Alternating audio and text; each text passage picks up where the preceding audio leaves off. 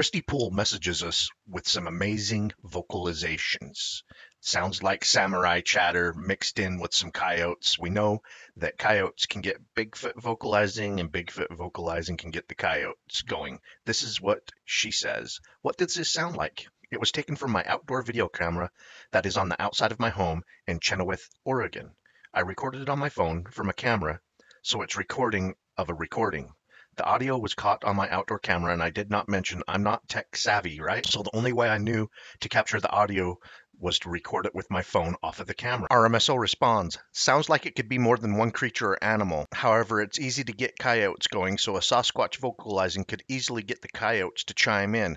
I really like these vocalizations, unique and strange, sounds like some samurai chatter. Christy responds, the Finding Bigfoot people came to my area a couple of years back because there was a gentleman that lived a few blocks up from me that had sent them audio also from the area we live in. That's when I started paying attention to the sounds at night around here. There are often a lot of coyotes, but every now and then I hear something else with the coyotes' sounds, and I don't know what it is. So I just thought I'd send it along and see if you guys thought anything of it. Years ago, Peter Burns, I believe the fellow's name, did a lot of research around here.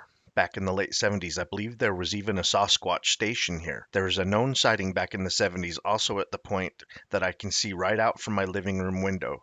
Supposedly Sasquatch was on top of those mountains throwing rocks down the hill. Christy responds, sound travels kind of strangely in this area that I live in. There's a canyon that runs beside the neighborhood and kind of around it, so it does kind of make the sound really close.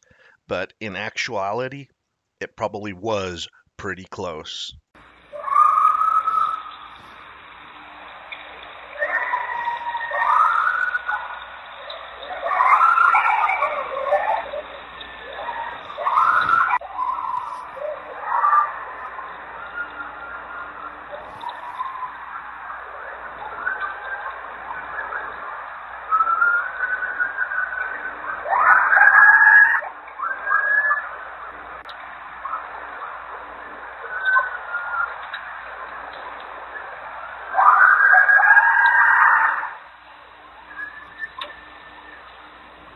Appreciate you sending us your vocalizations. Definitely something there besides a coyote.